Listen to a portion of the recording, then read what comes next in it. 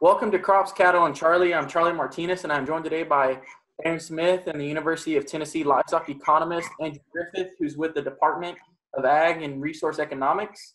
Dr. Griffith is going to be discussing retained ownership in depressed feeder cattle markets. So I guess one of the first things that comes to my head and trying to get this kicked off is what are some of the risks and potential benefits of retaining ownership in this type of market, Dr. Griffith?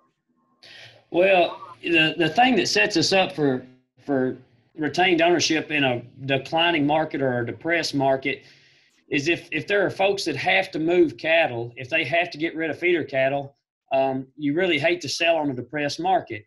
And so one of the benefits of retaining ownership is it gives you a longer marketing window for those animals. So essentially, if you take animals that have to be moved today or within the next couple of weeks, you can essentially extend your marketing window by 5 or 6 months if you put them in the feedlot. And so that would essentially give folks 5 to 6 months to see if that market will improve, or to hedge those cattle within that 5 or 6 months at some point to achieve a higher value in those animals. The risk of that is, though, a lot of people have never fed cattle. They've never put cattle in the feedlot. They don't know how their cattle will perform in the feedlot. They don't know if they'll have good feed efficiency. They don't know if they'll have good carcass characteristics, which is what the packer is going to be looking for. And so, you take on a different type of risk that you've never experienced if you've never fed cattle, because you don't know how the cattle will perform. Okay, just to clarify on that, how would a Tennessee producer or producer in general go about retaining ownership? So there's a lot of different ways. Number one, we have a program called the Tennessee Beef Evaluation Program, which is a program that I coordinate and we work with Tri-County Steer Carcass Futurity in southwestern Iowa, and we put together truckload lots of cattle and we ship them to feedlots up there to farmer feeders. And essentially, a producer can just consign those cattle.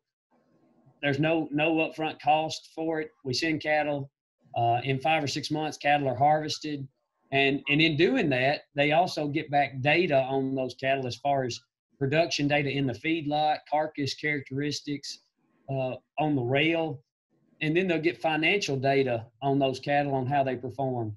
Then a more traditional method is just developing a relationship with custom feeders, whether that be in Texas, Oklahoma, Kansas, Nebraska, or Iowa, and a few in Illinois. There's a lot of people that are feeding cattle, and when you feed cattle with somebody, that they're essentially providing an upscale hotel for cattle, and so making those connections, I've helped folks myself be in contact with people in other states, and that would be the method of going about that.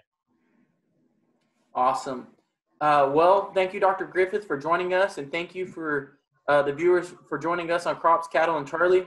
We hope you will join us again. Thank you.